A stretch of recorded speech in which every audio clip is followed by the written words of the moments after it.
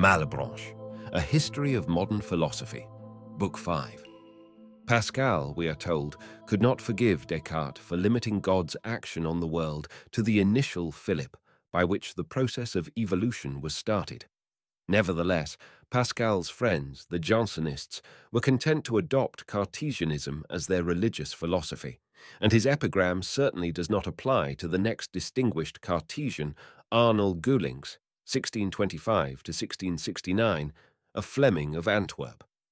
Unfortunate in his life, this eminent teacher has, of all original thinkers, received the least credit for his services to metaphysics from posterity, being, outside a small circle of students, still utterly unknown to fame. Geulincx is the author of a theory called occasionalism. Descartes had represented mind, which he identified with thought, and matter, which he identified with extension, as two antithetical substances, with not a note in common. Nevertheless, he supposed that communications between them took place through a part of the brain called the pineal body. Geulincx cut through even this narrow isthmus, denying the possibility of any machinery for transmitting sensible images from the material world to our consciousness, or volitions from the mind to the limbs. How, then, were the facts to be explained?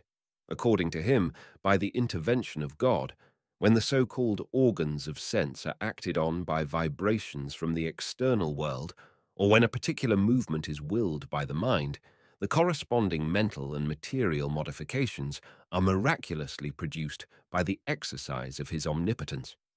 And it is because these events occur on occasion of signals of which they are not the effects, but the consequence that the theory has received the name of occasionalism.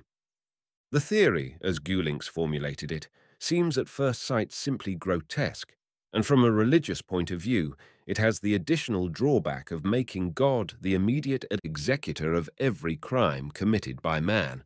Nevertheless, it is merely the logical application of a principle subsequently admitted by profound thinkers of the most opposing schools, namely, that consciousness cannot produce or transmit energy, combined with the belief in a God who does not exist for nothing.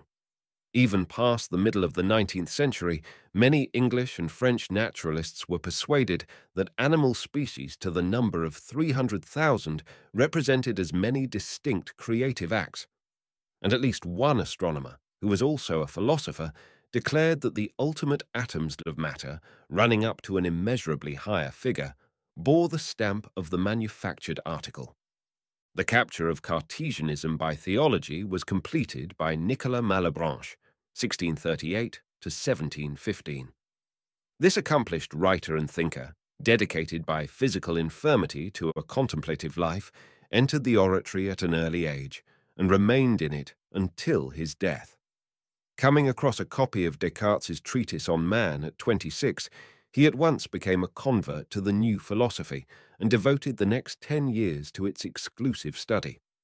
At the end of that period, he published his masterpiece, On the Investigation of Truth, De la Recherche de la Vérité, 1674, which at once won him an enormous reputation. It was followed by other works of less importance. The legend that Malebranche's end was hastened by an argument with Berkeley has been disproved. Without acknowledging the obligation, Malebranche accepts the conclusions of Geulincx to the extent of denying the possibility of any communication between mind and matter. Indeed, he goes further and denies that one portion of matter can act on another. But his real advance on occasionalism lies in the question: how, then, can we know the laws of the material universe, or even that there is such a thing as matter at all? Once more, God intervenes to solve the difficulty, but after a fashion much less crude than the miraculous apparatus of Geulincx. Introspection assures us that we are thinking things, and that our minds are stored with ideas, including the idea of God, the all-perfect being, and the idea of extension with all the mathematical and physical truths logically deducible therefrom. We did not make this idea, therefore it comes from God, was in God's mind before it was in ours. Following Plotinus, Malebranche calls this idea intelligible extension. It is the archetype of our material world, The same is true of all other clear and distinct ideas. They are, as Platonism teaches, of divine origin. But is it necessary to suppose that the ideal contents of each separate soul were placed in it at birth by the Creator? Surely the law of parsimony forbids. It is a simpler and easier explanation to suppose that the divine archetypal ideas alone exist, and that we apprehend them by a mystical communion with the divine consciousness. That, in short, we see all things in God. And in order to make this vision possible, we must, as the Apostle says, live, move, and have our being in God. As a mathematician would say, God must be the locus, the place of souls. There is unquestionably something grandiose about this theory, which, however, has the defect in orthodox opinion of logically leading to the pantheism held in abhorrence by Malebranche of his greater contemporary Spinoza. And it is a suggestive circumstance that the very similar philosophy of the eternal consciousness held by our countryman T.H. Green has been shown by the criticism of Henry Sidgwick to exclude the personality of God.